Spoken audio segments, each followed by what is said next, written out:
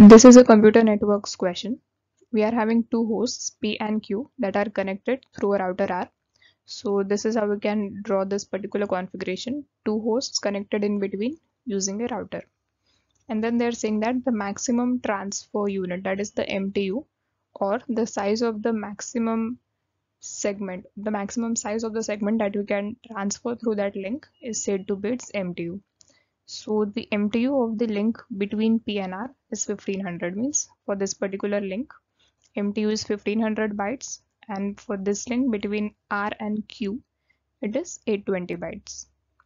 So what we want to do is a TCP segment of size 1400 bytes. This particular segment has to be transferred from host P to host Q. So there is no other path from P to Q. We will have to go through this intermediate router and then transfer that packet to the host Q. So it has to go through R, and it is saying that the identification number or ID value of this particular packet is 1234. So as we know, this identification field is there in the TCP header, which helps the receiver to identify that all the frames having the same ID bits belong to the same segment, because when we have a segment and that is fragmented into multiple pieces, then all of them get the same ID bits, and this ID along with the flags that we have, the MF, DF, those flags together with ID helps us determine that all of these fragments belong to the same segment and the order in which they are to be reassembled. So for this one, ID is 1234. We have to assume that the IP header is 20 bytes in size, means there is no extra overhead, it is simply 20 bytes. Option field is not used. Further, the packet is allowed to be fragmented, which means the fragmentation is enabled. The DF flag is not set by the sender. So for the situation, which of the following statements is or are correct? So before going through that, let us understand how this particular transmission would work out. Because as we know, from P to Q there are two different links. Let us call this as link A and this as link B. So we have to pass this particular segment through two different links, and as we can see, both of them are having different MTUs. So in order to send it from P to Q directly, we are having two different ways.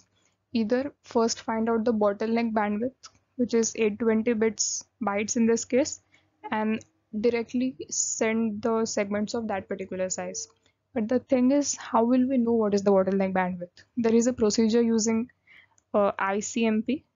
We use this particular method for MTU discovery of a path, but there is no mention of using that thing over here, so we will not consider this situation. Another one can be, we will first send this packet directly to the router R, and then this router will decide, because anyways fragmentation take place at the router itself, so this router will then decide that in which way should we fragment the packet in order to send it through this particular link, which means according to this second MTU, this router R will perform the fragmentation. So what we'll actually be doing is, the way in which this particular fragmentation will work out is that P will send the packet of 1400, and anyway it is allowed in this particular link because its MTU is 1500 bytes. So this packet of 1400 bytes along with a 20 bytes header, that will be sent through this particular link A, and it will be received at this router R. But now this R will sense that the MTU of this next link is just 820. So now it will have to perform the fragmentation. What it will do, this is the data, this is the header which will not be used. It will later be appended to all the fragments that are created. So for this 1400 bytes data, what it will do is it will create two fragments, and as we know the rules of performing fragmentation, the size of the data should be a multiple of 8 except for the last fragment. So what it will do is it will create two fragments. First will be of 800 bytes, because that is the maximum that is allowed, because 800 plus 20 bytes header will exhaust this MTU. So it will create the fragments of 800 bytes and 600 bytes. Then this 20 bytes header would be appended to them, and then these two fragments would be sent through this link B. So now both of these fragments, let us see what will their flags be. This is the first fragment and this 600 is the second fragment. So for this one, let us see what these flags will be. For the first one, MF flag will be 1 because more fragments are following it, but for the second one it will be 0. Similarly, the DF flag, it will be 0 for, it can be 1 for both because more fragmentation is allowed or not allowed, that actually depends.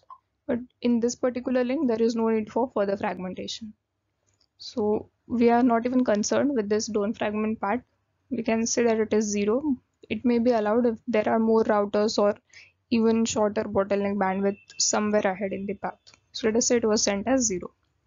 So this is how it will be sent through this particular link. And now let us see what are the options.